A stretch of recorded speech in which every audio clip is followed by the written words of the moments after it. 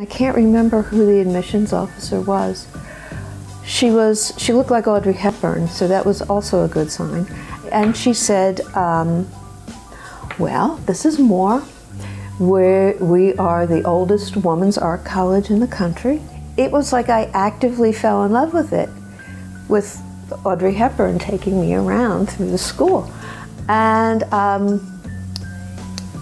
not long after, I got the acceptance letter. I remember opening it and I screamed at my parents' front door, and I ran in showing them this. Moore has always meant a lot to me, and I felt that I was finally in company of people that were like my tribe.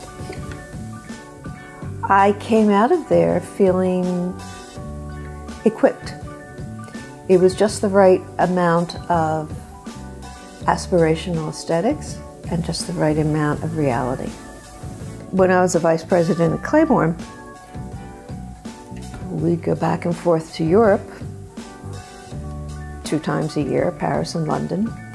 When I was at Talbot's as a vice president, we went again, Paris, London. Having worked as I did for so many years in corporate, I wanted to do something that reflected the way I felt about clothes, the way I felt about how women want to look. My clothes are truly designed, and yet they're designed to be worn. They're not events all of themselves. This blouse that I'm wearing is called Juliet. It was our first blouse. And right off the bat, we sold 500 of it. We're made in New York, totally. And we have like a 3-block radius where everything happens. Everything is right here. Buttons, fabric, trim, everything.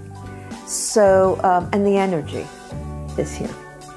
This is hundreds of little applique chiffon.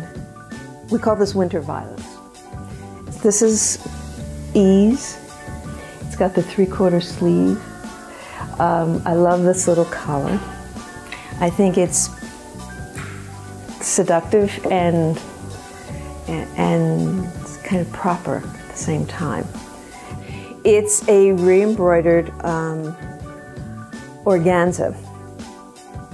And I liked the idea of taking something that's very feminine, very pretty, and making it structured. This is our skirt. It's a skirt, see? It's a onesie. And you're channeling your inner Rita Hayworth in this.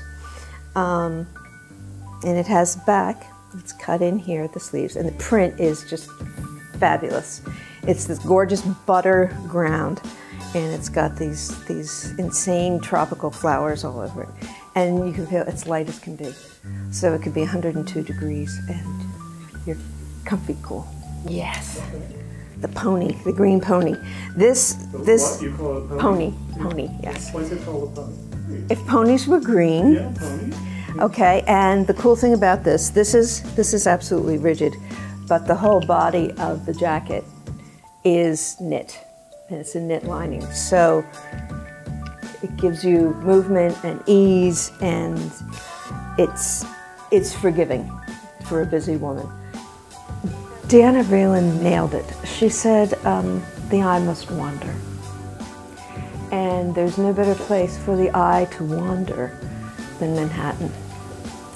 I can't tell you why this suddenly looked great to me. I can't tell you why that color citron over there struck me. Maybe I saw it like a year ago as a scarf in some girl's hair. I don't know. But somehow it all gets like a big blender mashed together. And it comes out as this, or it comes out as that.